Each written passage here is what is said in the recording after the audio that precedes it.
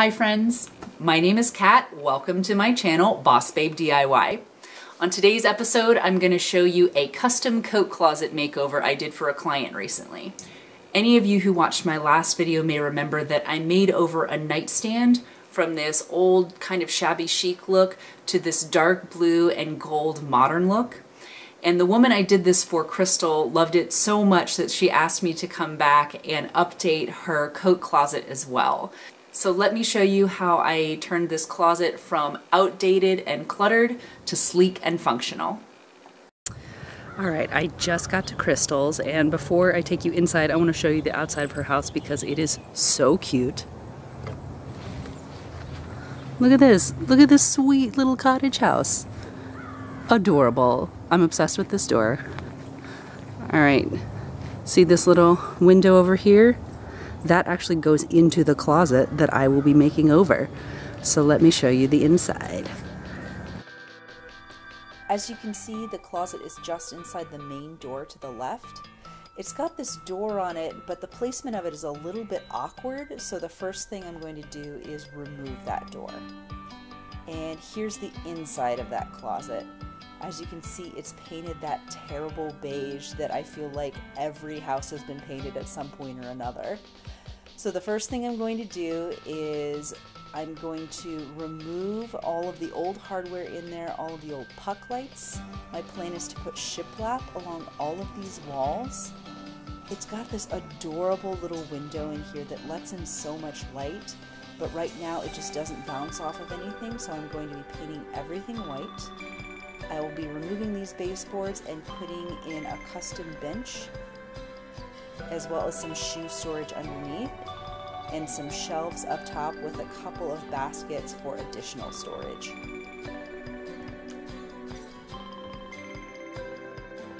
First things first, I had to say goodbye to this door. Your services will no longer be needed. Next, I removed all of the old shelves and hardware in the closet.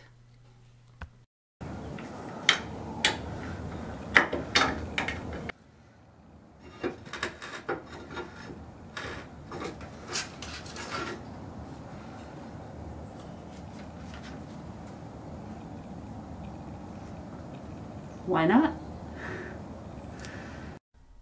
If you're doing this at home, you're going to want to be really gentle when you're removing things from the wall so you don't push through the drywall behind it.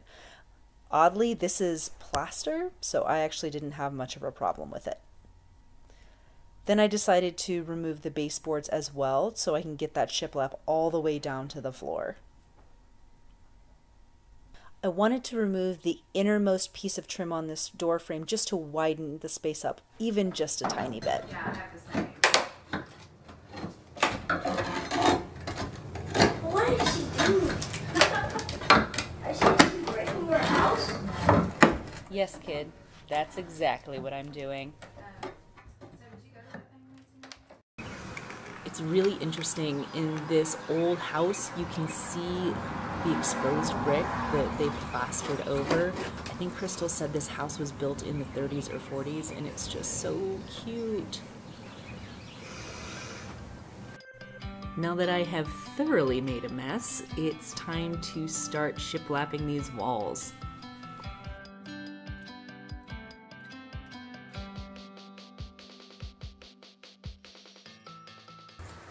Normally when you're doing shiplap, you'd start from either the bottom or the top, just so you have one clean line there. But since this closet does have this slight angle in the middle, I'm actually going to be starting here. I'm going to go down first, and then I'm going to work my way up. That way I'm not running into the middle of a board when I get here if I start at the top or bottom. So we'll see how this goes. I started by cutting a tester piece just to make sure that it would fit along the wall, and then I used that as my template for the rest of my shiplap boards.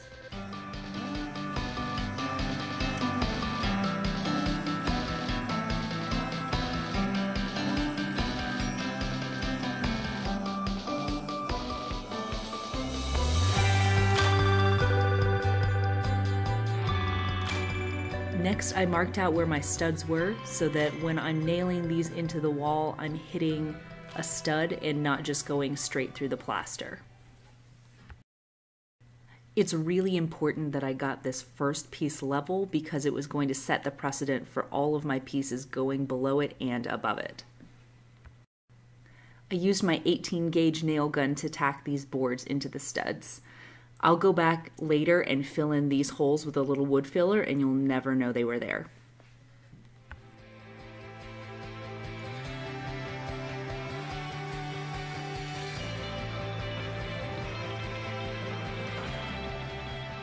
Now you may notice me struggling to get this second board in under the first. What the cat in this video doesn't know is that she's already made a critical error. Is it that that first board is too tight to the wall? Is it that the wall is too curved? No, she's gonna figure it out in about 3, 2, 1.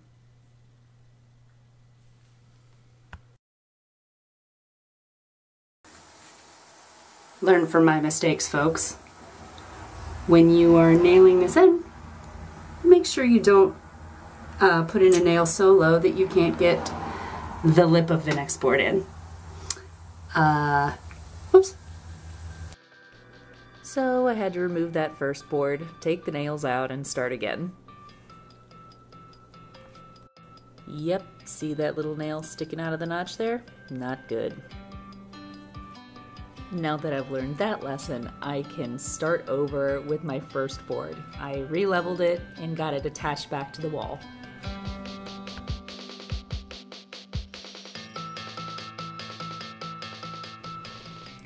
See how that second board fits so much better now? That's how it's supposed to happen.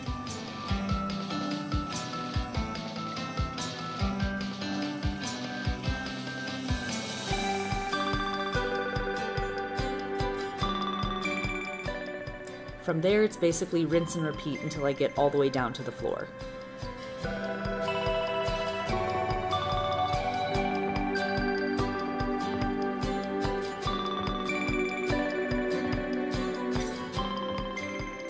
Okay, so I've gotten the bottom done and now I'm moving to the top. We'll basically do the same thing we did in reverse. This time I won't have to hammer up from the bottom, I'll just get to lay it on top, which should be easier.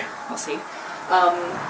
But I have a little bit of a problem here, and let me show you why.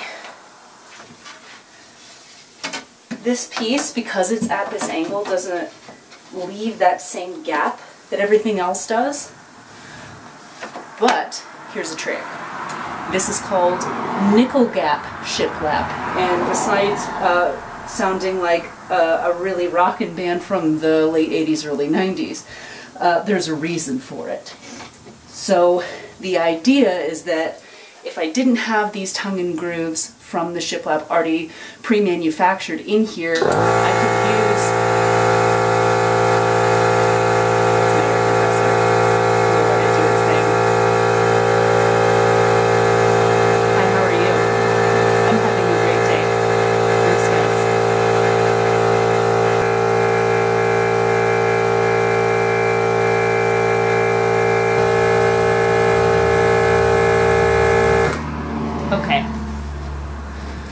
So there's a reason it's called nickel gap shiplap, because if it weren't pre-manufactured with that notch and groove pattern it's got going on, you could use a nickel as a spacer between each, and that would give you a uniform spacing.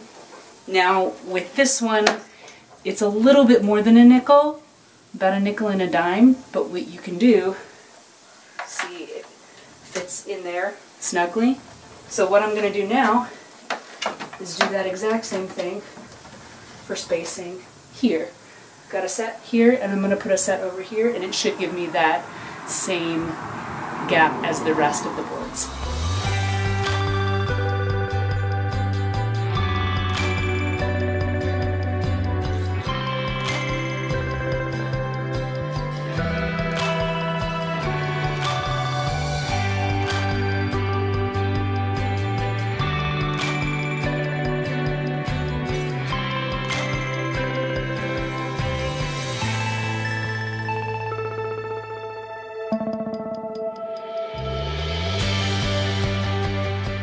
Now that that first board is in place, I'm basically doing what I did on the bottom, but in reverse. Instead of putting the lip underneath the board above it, they just lay right on top.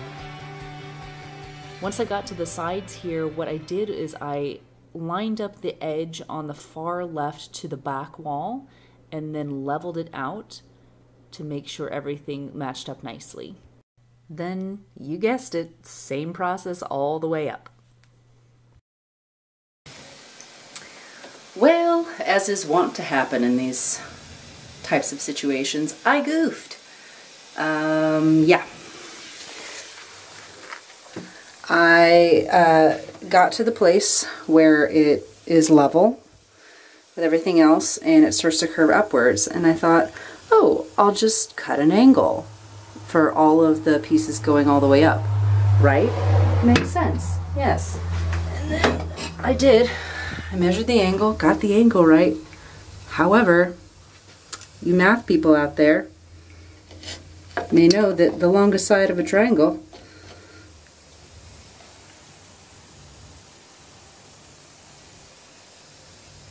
is going to be longer than that right angle. So, the only way I could solve this is to shave off a portion of these boards, and then it would not match this, and that would just look ridiculous. So, I'm pivoting. I think I'm going to remove this top board and just take this this notch off of the top of it and replace it, and then just leave this as is, and then I will maybe cover this up with some molding or something, and then just cover in or patch all these holes and paint this whole thing white. There are going to be coats covering it anyway, and there's going to be some baskets up here, so all in all could have been worse, but that's what I get for not having taken geometry since 10th grade. Once I got that fixed, I moved on to cutting out the tiny pieces that go around the window.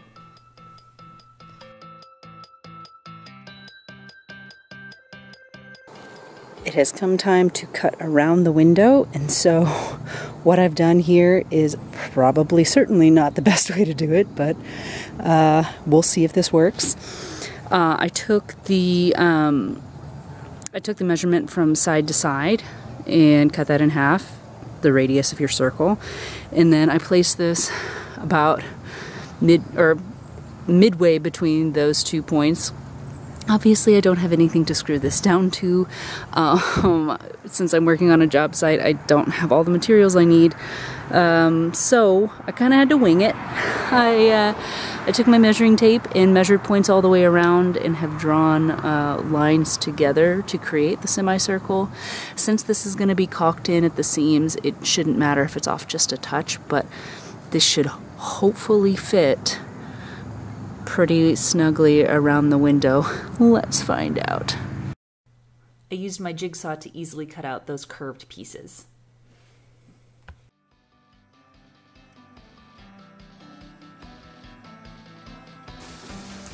Not even close. Okay. I think I'm just gonna have to sit with this one overnight and do a little research and see if I can figure out a better way of measuring this before I cut into the rest of my pieces, because I only have a precious few left and I don't really want to have to buy too much more of this. So I'll leave this for tomorrow, unfortunately. Before I left for the night, I filled in all of my nail holes and any other blemishes with this wood filler. Once it's dry in the morning, I'll just need to sand it down and they'll completely disappear. Thanks to the magic of editing, it is now morning and I'm giving that window another shot. I'll be perfectly honest here, guys. I kind of just winged it.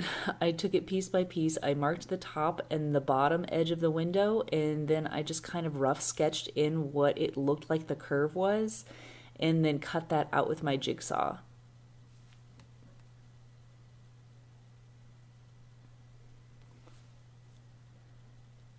And you know what? They fit pretty well. There's a tiny gap, but I can caulk that in later. Now, here's where I started to get overly ambitious. I was originally going to leave this trim in here, but I wasn't sure if I was going to have enough space for my shelves to go in, so I actually decided to remove all of it. It's a little difficult to see, but this trim piece is actually about an inch away from the stud, and you can see up here we've got this floating piece as well. So I think what I'm going to be able to do is actually remove this and push it up against here, so it'll buy me about an inch, maybe an inch and a half across, which it doesn't sound like much, but in a tight space like that, like this, it can make a huge difference. Now I will say, if you're doing this at home, you want to be very careful to make sure that that frame underneath isn't actually part of the stud supporting the wall. Crystal had actually originally asked about maybe widening this door, and I told her I really wasn't comfortable since I'm not a contractor and I don't know exactly what's load bearing, but since this was clearly a floating frame, I was able to do it no problem. In the spirit of recycling, I decided to use the same boards that were on the original frame. I just sanded them down, flipped them around, and suddenly I've got a clean surface to use. I know it doesn't seem like much of a difference, but even widening that frame that 2 or 3 inches made a world of difference.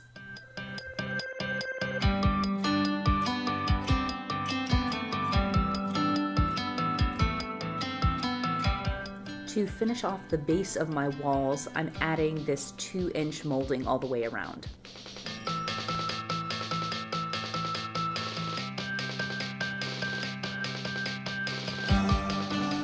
I also decided to add these trim pieces on either side of the wall just to make this look more intentional and less like a mistake. If you can't fix it, feature it. And of course I had to retrim out my door frames. Instead of going back to the original molding look that was a lot more detailed, I decided to go with just some regular 1x4 and 1x5 planks to mirror the shiplap and make it look more modern.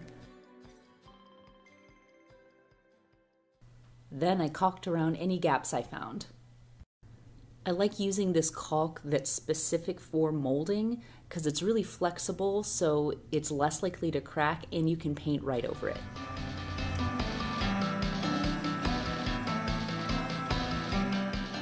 This closet's already looking so good.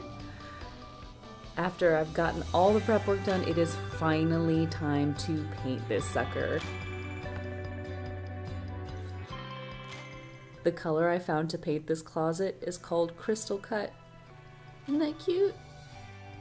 You guys don't need to see me paint an entire closet, but I will say that it took me 3 coats of coverage over the beige walls and any of the raw wood trim, and just 2 coats over the shiplap. While the paint was drying, I decided to move on to my bench top. For this, I'm using 3/4 inch cabinet grade pine plywood. Cabinet grade basically just means that it's been sanded down smooth on one side and they removed as many blemishes as they can. Here's a trick if you're cutting out something with a circular saw. Lay your piece on top of insulated foam boards. That allows you a flat surface that you can cut straight into without damaging your blade or the surface below.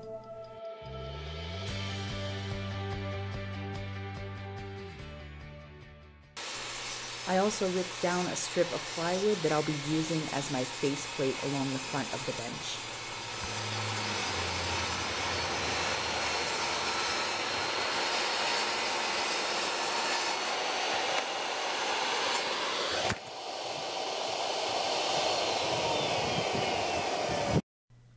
I wanted to give the bench a really rich look and bring out some of this wood grain, so I'm using this Varathane stain in Early American, and I'm just wiping it on with a lint-free cloth.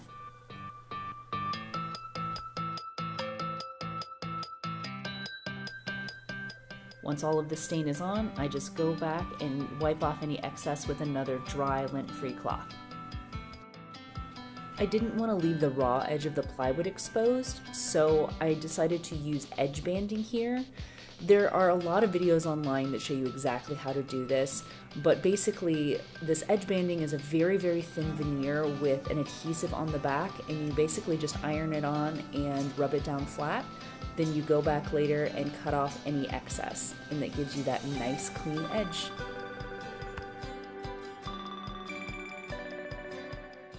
Once the stain dried down, I wasn't really happy with how light it was, so I decided to go back with this darker stain. I believe this one's called Honey, and it gave me that exact rich tone that I was looking for.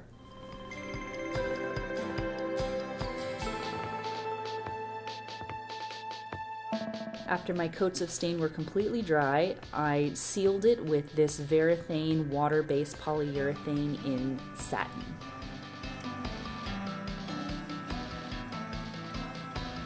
While my bench top was curing, I started on the frame.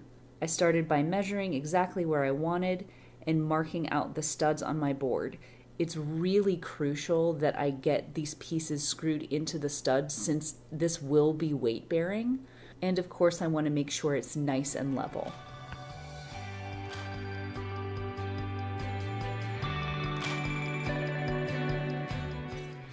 I used the same process for my two side pieces.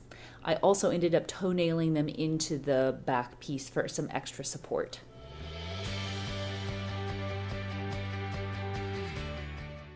The front piece just gets screwed into those two side pieces. This is where it would have been a lot easier if I had two people, but I made it work.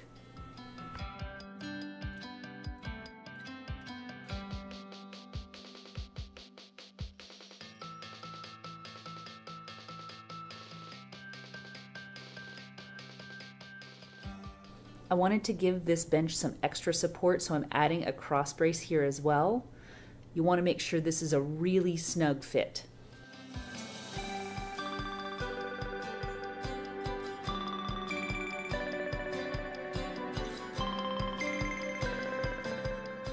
To secure this cross piece in place, I'm using a couple of joist hangers. Now typically you would see these to support your joists under your floor or in your ceiling, but I'm using it here just to give this bench tons of support. Did I overbuild? Probably, but this bench isn't going anywhere anytime soon. Now, of course, before I give this project over, I have to test to make sure it actually supports a human person's weight. And I am happy to say this bench is super secure and not going anywhere.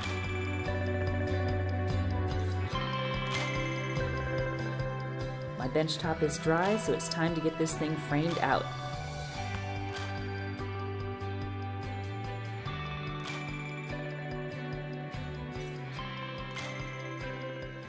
I had to do my best mechanic interpretation in order to get this face frame secured without any fasteners showing.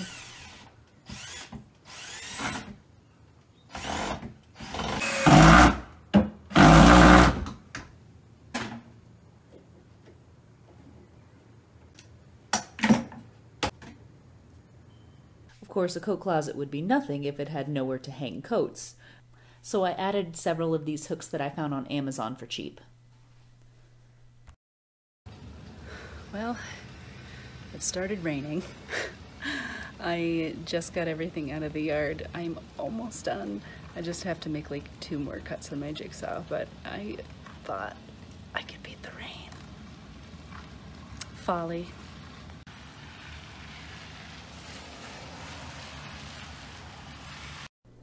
For my 2 shelves, I'm securing them on either side with a 1x2. Now, since this one is on this angled wall, I had to cut an angle into my 1x2 as well as one end of the shelf to make it fit snugly. Once they were in place, I painted them the same color as the rest of the closet.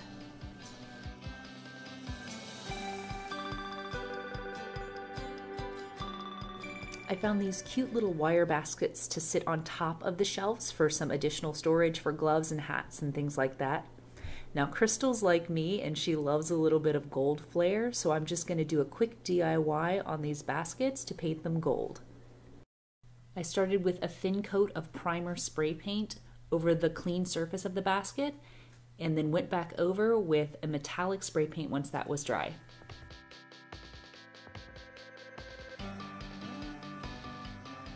As a final touch, I installed this motion sensor light.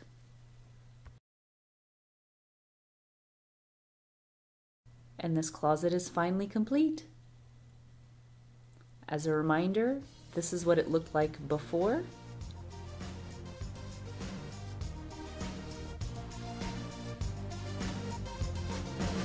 And this is what it looks like now.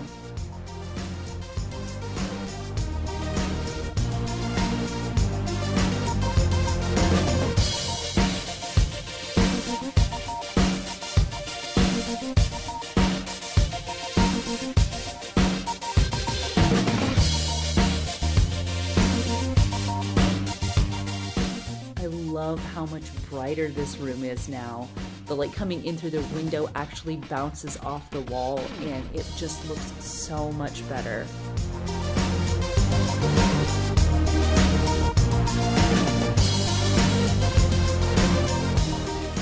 Before, this room was dark and cluttered and hidden away, and now it's something that Crystal can feature as the first thing people see when they walk into her home.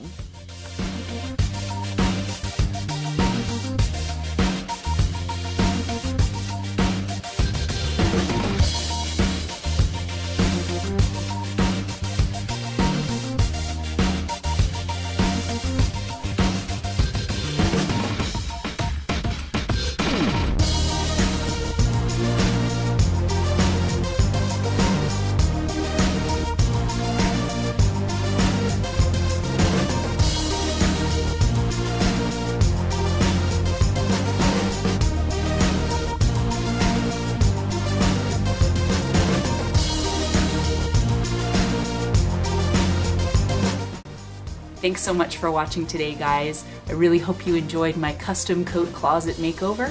If you did, feel free to like this video and hit subscribe because I've got a lot more DIYs coming your way.